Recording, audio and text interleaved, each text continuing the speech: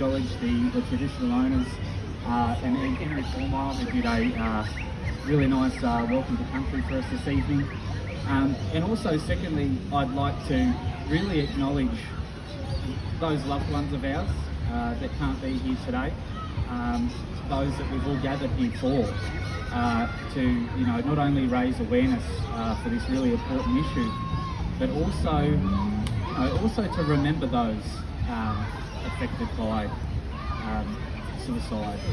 And I've just been invited here today to share a little bit about my own story. I actually, a couple of months ago, shared a little bit of my story on the same stage on the other side of the lagoon for St Vincent's, and it was a CEO homeless sleep out. And I was talking about how I had been here before, about 4 or 5 years ago, sleeping on the Esplanade. I was having a really rough time. I was going through a divorce, lost a lot of friends, family. Was really struggling with depression and some of those hurdles in my life. So it was really an honour to be able to speak today and share my story. I'm also very cautious. It won't be triggering for some people, and so I've just tried to keep it really PG. Really, I don't want to upset anyone, but if anyone is experiencing any trouble here today, there's lovely ladies from Lifeline in the shirts, and go up and say hello. I've met a couple of them here today, but we've also got Tess and Christy. So they do a lot of amazing work, Lifeline, and I'm very thankful to be here to talk today. So the last couple of weeks I've been really thinking about what kind of message I want to send to people here tonight. It's something that's useful. I think when you're in that dark place and times are tough and you're really struggling, it's really hard, and you'll get a lot of people that approach you, and they mean well, but there's a lot of people that will say, I know what you're going through. People may share the same feelings, sadness, hurt, loss, feeling alone, vulnerable. So people might understand how we feel without necessarily understanding where we are, where we've been and what we're going through. Everyone has a unique story, a unique journey, and I think it's really important that we appreciate that. Everybody is different, and there's nothing wrong with being different. We all have different stories to tell and live our lives very differently. So I just wanted to be very cautious and very mindful of that, especially for people that are feeling quite vulnerable right now.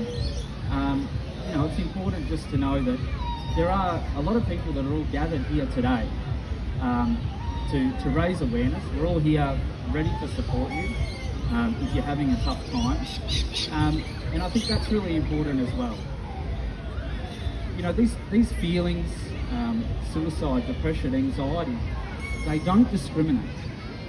They know no race, nationality, doesn't matter where you live, where you were born, how much money you've got in your bank account. These types of things affect everybody, and that's another great reason why we're all here together. We've all come from different backgrounds here today. Again, different stories, we've lived different lives, we have different lessons, and it's really important that, sadly, this is an issue that has brought us all together, but I think it's also really nice that we have come together on this day to, I know I've got a ribbon on for a loved one that I lost, so it's not only just about my own personal story today or those of others, but those that we wish could be here that aren't, so we're here for those people, and I just wanted to acknowledge them. So I thought a lot about what I could say that might help people, and it's a really difficult thing to say. I think sharing my story does give people hope, and that's great, but I really wanted today to share with people something that they could take away, put in their toolbox, and they could use if they're doing it hard. So for me, some of you may know, some of you may not, I do an incredible amount of volunteer work, community work in the community, with all sorts of organisations, doing all sorts of things. And it's that helping others that has really allowed me to help myself. Again, just a few years ago, I was doing it quite hard. And when you're helping others, you know, especially volunteering or doing something like that, you're never going to have somebody look down on you. You're never going to have someone come and tell you that you're not good enough, or that you're worthless. In fact, it's quite the opposite.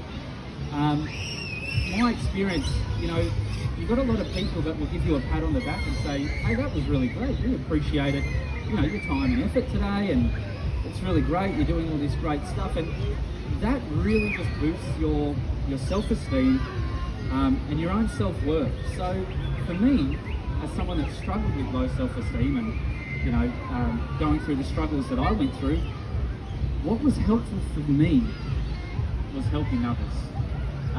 So I really wanted to express that to everyone here today, because I think that's a really good tool. It's something that I've used.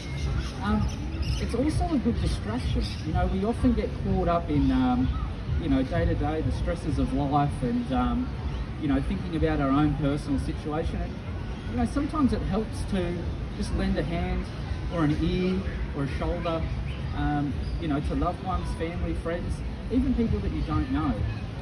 It's just incredibly rewarding, and I really wanted to really share that with people today, because that's something that's really helped me on my journey. And again, I'd like to thank Lifeline for inviting me here today to share, you know, my own story. If anyone, you know, wants to needs a help or needs an ear, needs a shoulder, you know, you can find me afterwards. But again, you've got Tess and Christy up the back there, and they do great work. You know, go and have a chat, you know, or pick up the phone. It's as easy as that. So I wish everybody the best, and thank you for having me.